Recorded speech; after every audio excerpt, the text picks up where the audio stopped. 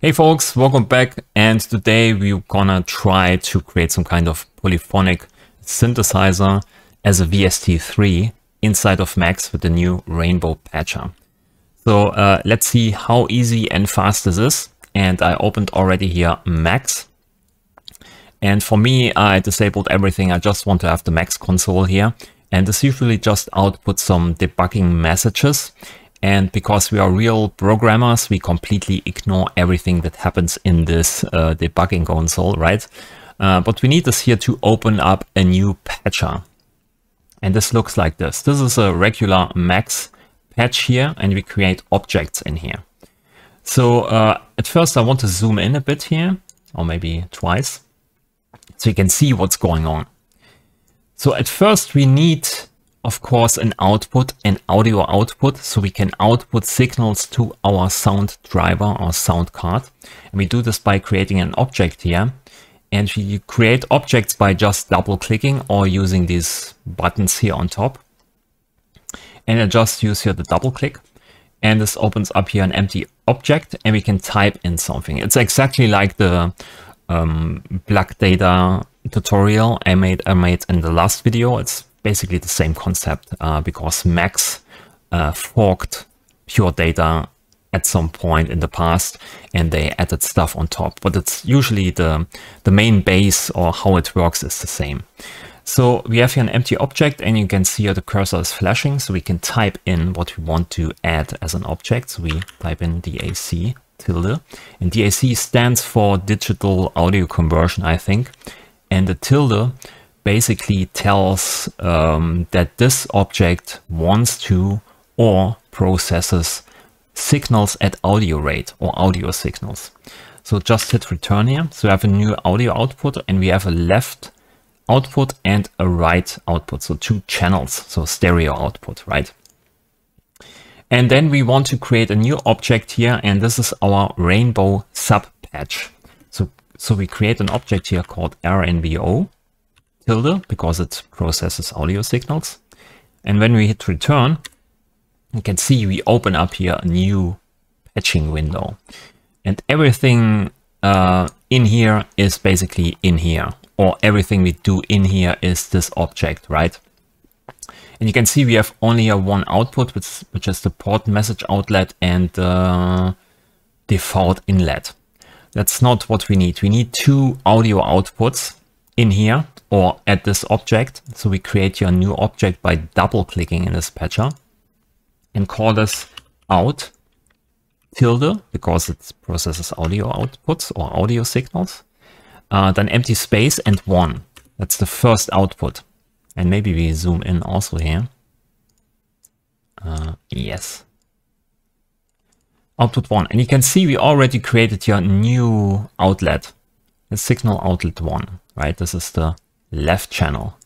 And then we want to create here a second output, which is the right channel. So out 2. And you probably can guess that you can create more outputs if you want to, but we only need stereo output. So we have two outlets here. And we also connect here the second output to the input of the DAC, so we can hear something when we do something. So in this Rainbow patcher now here, we can create stuff to synthesize sounds. So the easiest way to do this would be to create some kind of oscillator. And we can do this by double clicking and creating a new object. And there are multiple oscillators inside of Max or this Rainbow environment, of course. And you can, for instance, use here sawtooth waveform or wave oscillator. But we want to use here, let's use cycle, which is a sine oscillator. And also tilde, because it outputs audio signals. So let's hit return. And now we could easily just connect here the output of the cycle oscillator with the outlets here. But we need to do something first. And this is, we need to specify a frequency of this oscillator. We have here a frequency input, and we need some kind of number. And we can create a number by using here at the top numbers button, and then we can choose between a floating point number or just an integer, which is no floating points. And that's what we need. We just want to specify basically a frequency, maybe let's say 500 Hertz, around 500 Hertz. So we can connect to the output of this with the cycle input. And the first input check here shows you the help, the online help basically shows you cycle frequency, frequency or phase. So it accepts basically a value. That's exactly what we're doing here. We're giving the sine oscillator a frequency, so 500 Hertz.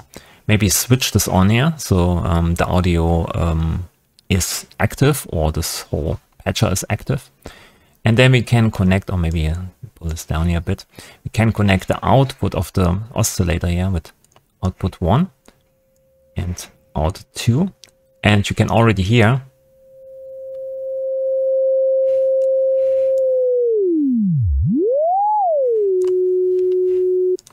we have basically a sine wave playing to our speakers, and we can change the frequency. So that's basically half the synth already, right?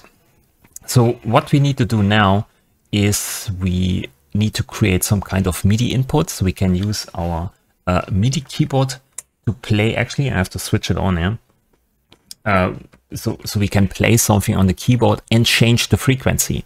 Now, I already did this, I think, in the plug data tutorial last time, but here I want to do it again, of course. So we create a new object and use node in, no tilde, because it just outputs regular signals. And we need to convert this node data because we're getting basically the node number of the key we are pressing on the keyboard. So if I press, I think C3, we get a number of 60. If I press C sharp, then we get 61. And so on. So it's just a number, a MIDI number. And we need to convert this into frequencies. So C3 needs to be, instead of 60, it needs to be 262. I think the bit width it's 262 for C3. So we need the frequency number, right? So we can do this by creating a new object and using mtof, which stands for MIDI to frequency converter. And we connect to the MIDI number or the node number output with the input of this. And this outputs now here a frequency. And we can use this frequency to connect this here maybe also to our slider or to our number box so we can see what's changing. Maybe connect this here a bit more. Let's see if it's actually working. So no, it's not working because we don't get nodes in here. Let's right click this and open node help. Let's see how this looks like here. We probably need MIDI in. Yes, you can see here's a rainbow object, and we need load mass, MIDI info, and then we can change here what kind of MIDI input we want. And we get this MIDI in thing, and then we can connect it here with the RNBO patcher. So we just do this, and I disable here the locking thing. Just select everything. Control and C, Control and V. So we input this here, and we just connect these two, right? And we select here the right MIDI input. I use my KeyStep Pro, and we can close here this helping patcher again, and maybe switch this on. And now I can play something on the keyboard.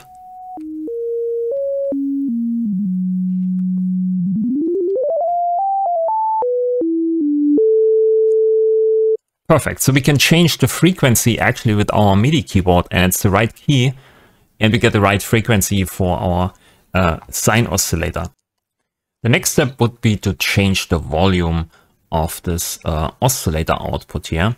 And we do this by just a math operation. So we use here the multiplication and the tilde, of course, because it wants to process audio signals. To just hit return.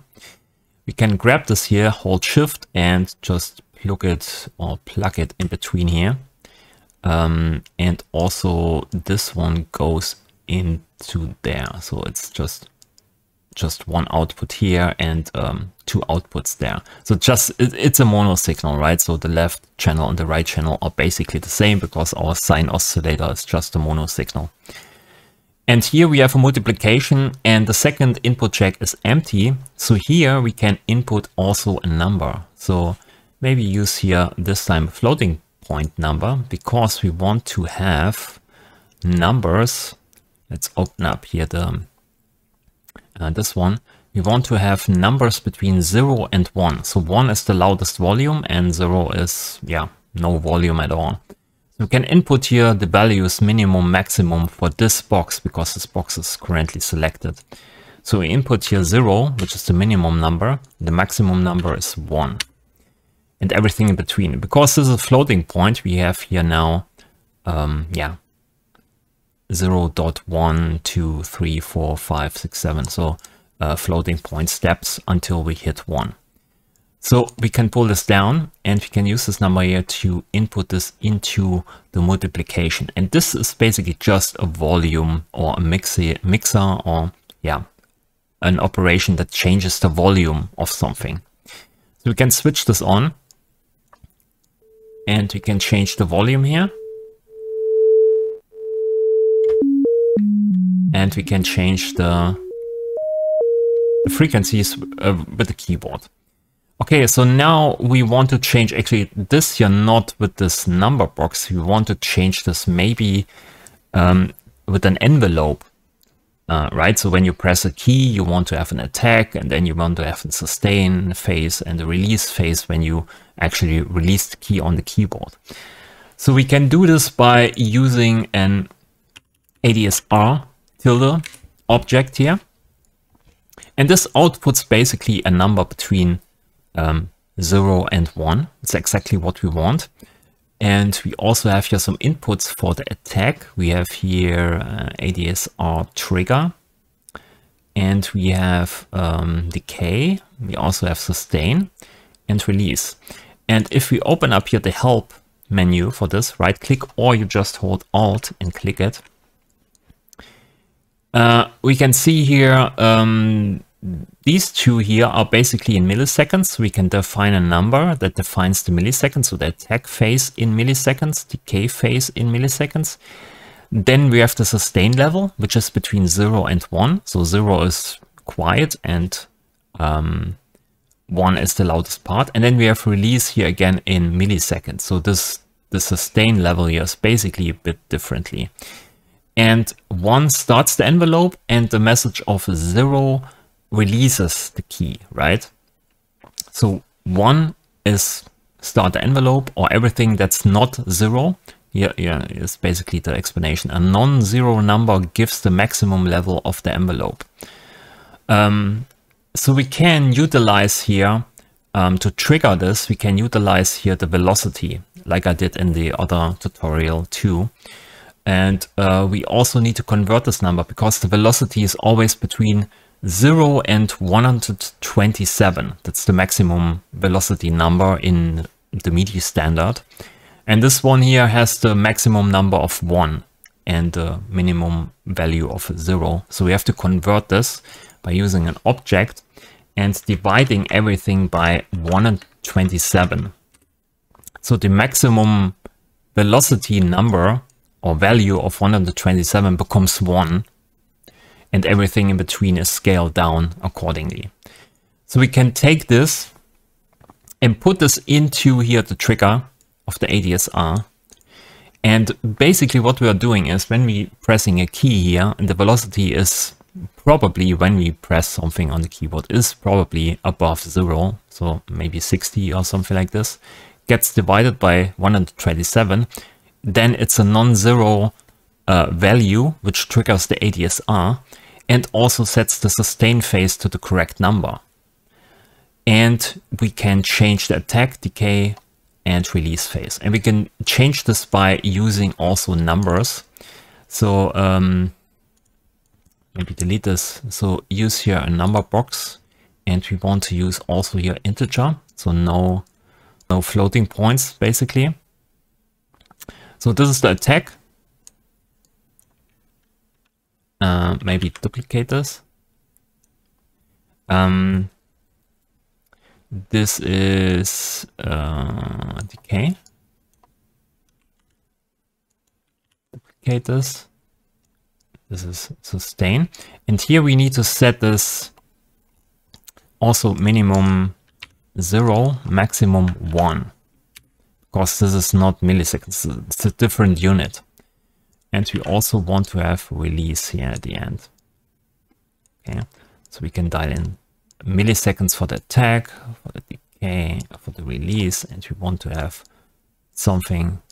Actually, this needs to be here an loading point, because we want to have something between 0 and 1. Connect these two, and here minimum 0, maximum 1. Okay, so now we can dial something in between. So now let's try it out if it works. Oh, we have to actually connect these two here. Maybe make a sharper attack. Longer release.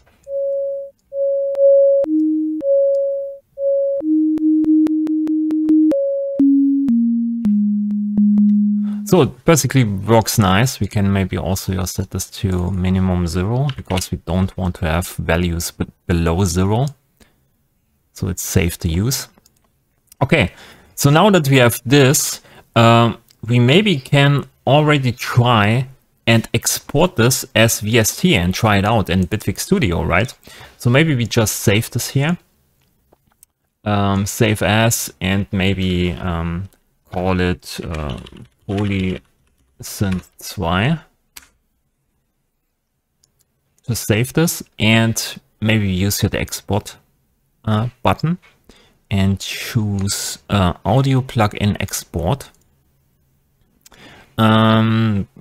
Format and platform is VST3 Windows. We are on Windows currently, and we call this maybe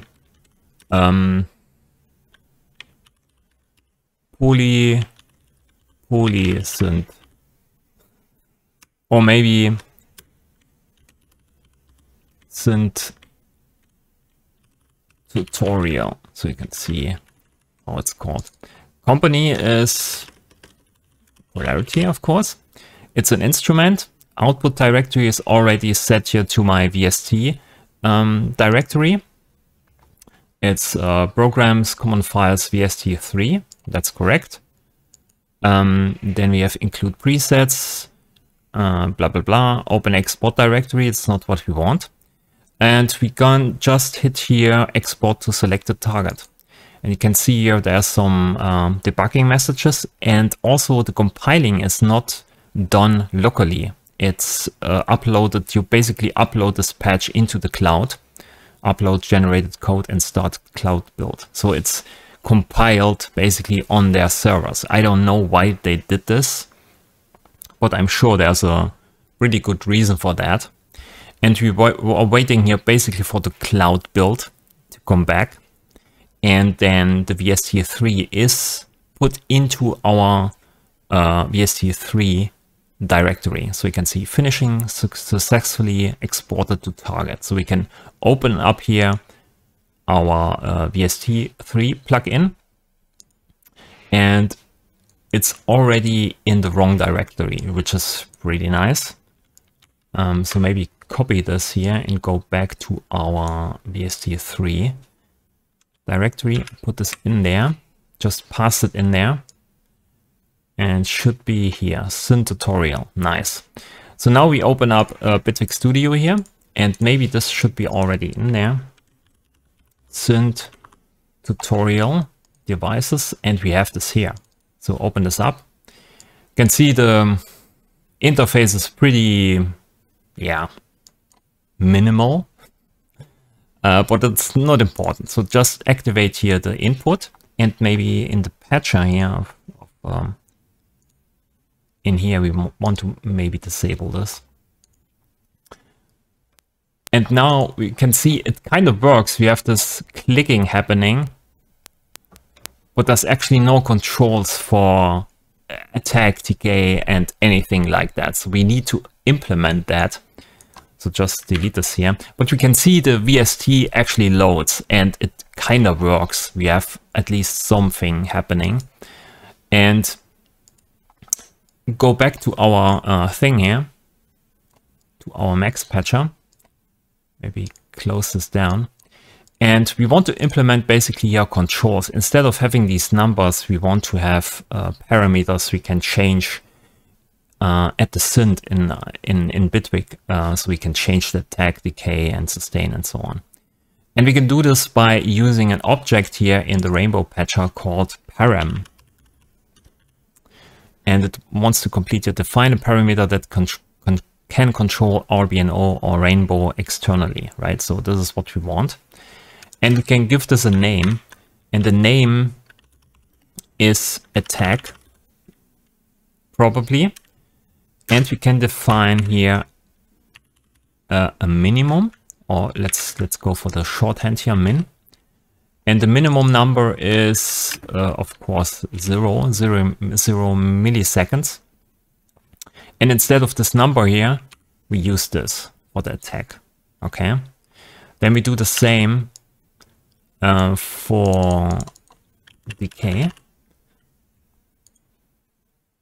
Connect this here to the second input, so we can delete this. Then we do this, of course, for sustain. Let's return, connect this. And here the minimum is also 0, but the maximum number is 1. So let's use 1 here. Maybe pull this down. We can delete this here. And then we need, of course, this one here. And this is release. Hit return. Connect this here to the last input jack and just delete this. So now we define basically all these parameters and they should show up in the VST3 implementation, basically. Also, we have here some error messages because I haven't renamed in time, but it's corrected now. So we have all unique names: attack, decay, sustain, release. And we have also defined here the minimum value and here the maximum value of 1 for the sustain phase. And this should be good. So let's save this here. Maybe also here export and use export again. Maybe let's see if I can go back here to the... Okay, let's use this. Export. And we want to override. So you can see your program files, common files, VST3, override. Yes, we want to do that. And you have to make sure that you actually unloaded here the VST3. Otherwise you get an error because you already have the VST running. So you need to make sure that the VST is closed or unloaded. Hit OK. And again, everything is uploaded to the cloud and they compile everything on their servers and we hopefully get a nice build back. So the build is finished. Successfully exported to target. So maybe open up here the window again. And now we are in the correct folder here. Programs, common files, VST3. And we have here the newest version. Yeah, it's the same time. So it's a new file. And we can go back here to Bitwig Studio and try to load this up. Synth tutorial, VST3. And look at that. We have now release, sustain, decay, attack as parameters. So let's try it out. Maybe I have to go back here first to this one and after this. Oh, it's actually disabled. So if I don't disable this, I basically play in the background with my MIDI keyboard Max and Bitwig at the same time, which is not what I want. I want to play actually only this instance. So we have this click again. We can input here sustain, decay, attack, and release.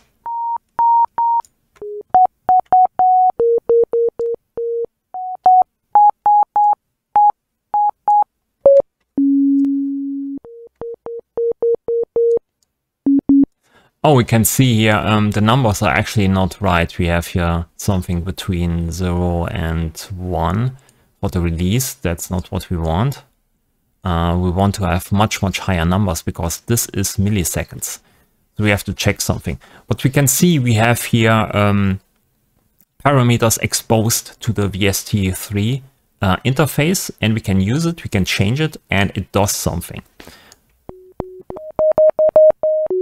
At least we have some sound running. Close this down, unload it, and we go back to the patcher, and we want to see here what we can do. So, so maybe we input here first, instead of min 0, we also add here max, a max value of maybe let's go for 200 milliseconds. Okay. Also your decay needs maximum of 200, and maybe the release phase here gets a bit longer of maximum value of maybe 500 milliseconds. Okay, so now that we have this, this should be good actually. This should be working, and we want to implement a bit more because the problem is we have only a monophonic synthesizer, so we can only play one note at a time. And we want to have a polyphonic synthesizer. We want to play chords. We want to play multiple notes at the same time. And we can do this pretty easily. It's actually much more easier than before with the rainbow here, with the rainbow patcher. We can just add here a new parameter to the global rainbow patcher and call it polyphony. And add a number, for instance 8 or 4, which is the maximum number of voices we want to use in parallel. So let's go for 8 or maybe 16 notes here. And yeah, we should be good. So let's save this up, and maybe compile it again. So export again, override, yes, that's what we want to do. And here we go. So, and we have our compiled VST3 back from the cloud. So we can try it out in Bitwig. Okay, so let's go back. Synth tutorial. And let's see. Oh yeah, we have much higher numbers now. You can see here we can go up to 500 for the release. Sustain, decay, attack. And let's try it out.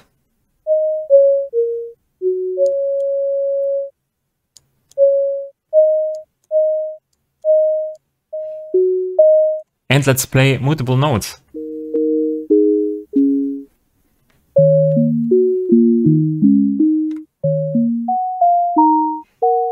Wow. So it's actually not that hard to create a synthesizer in this rainbow thing.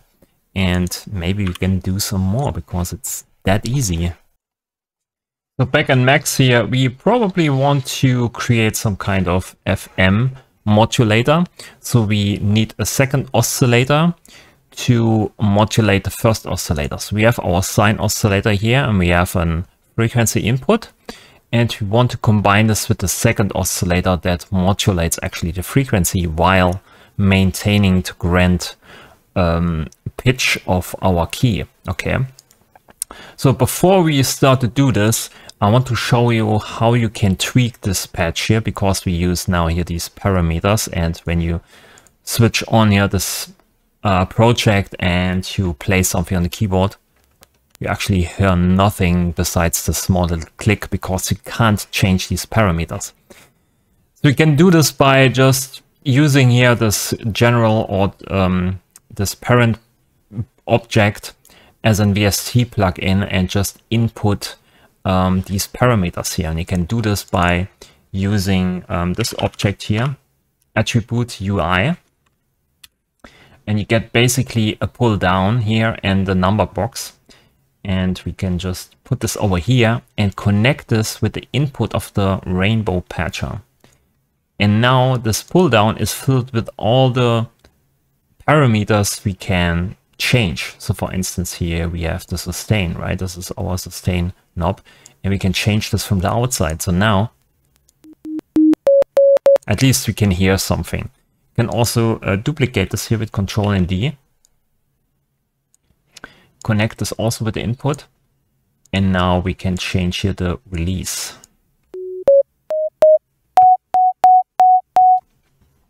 Maybe a bit more. So we can tweak it a bit better and see if everything is right before we actually compile the VST.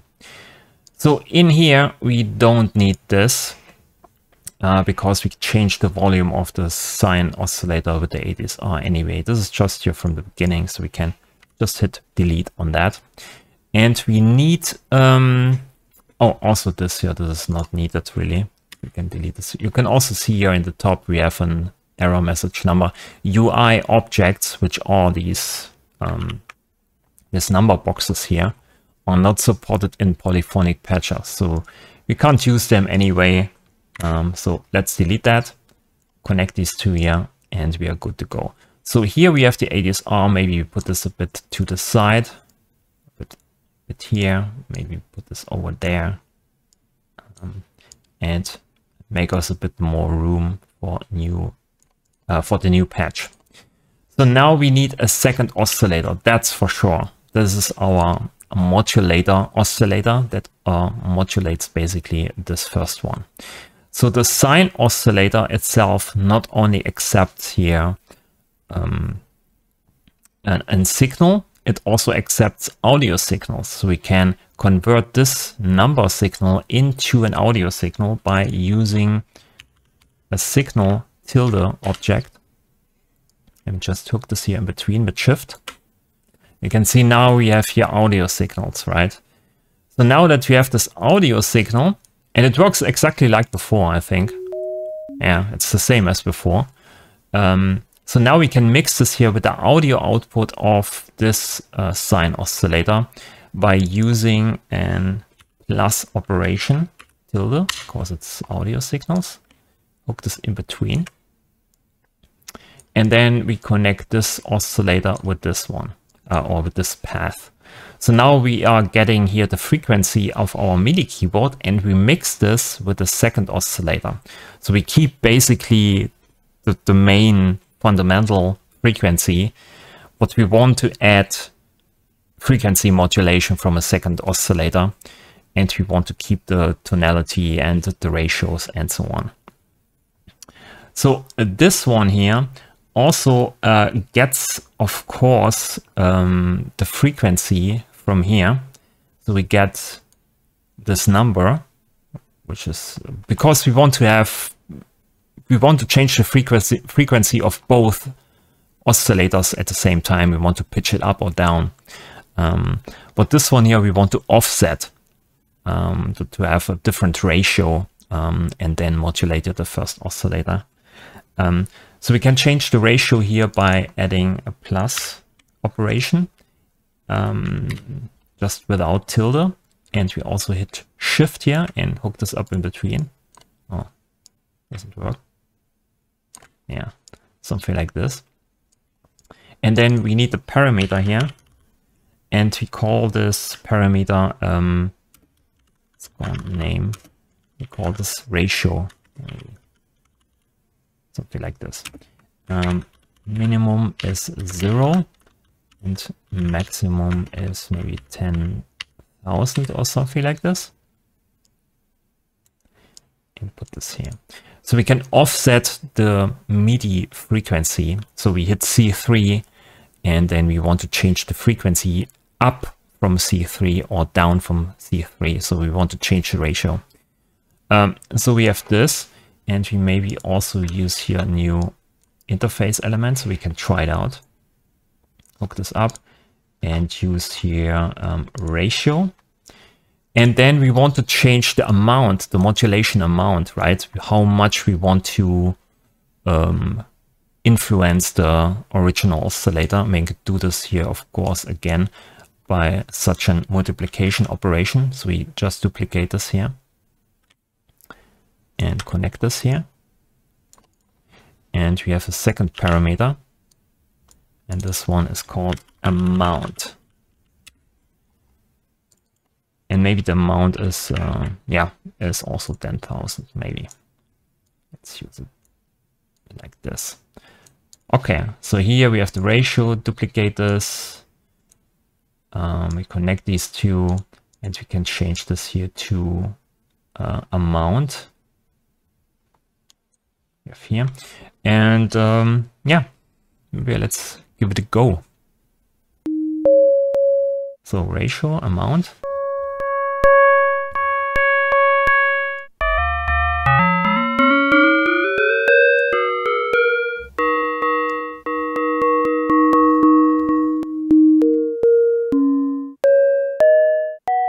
So it sounds like it works. We can modulate the first oscillator and also the second modulator oscillator is changing accordingly with the keyboard, and we can also apply some offset. So let's save this here and export it again. And of course override. Okay, so the build is done. It's already in the VST3 directory, and we can just, maybe, always forget that, disable this here, audio off, and we go back here to this and load our synth tutorial plugin. Maybe we also use here model delay, so it sounds a bit better. Let's go for reverb, dial it back. Bit of release, sustain, decay, tag, maybe ratio.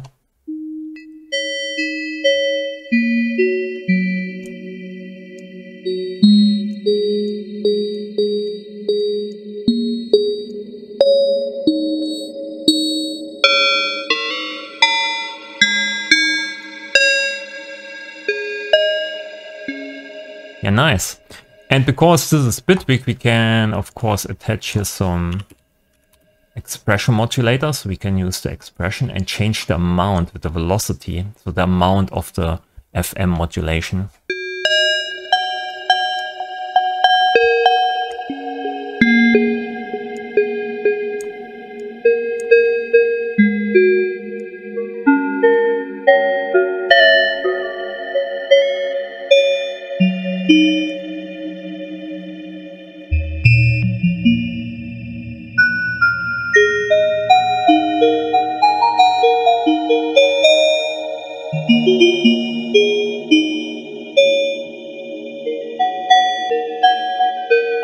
So it's a pure raw FM synth, VST3 synth.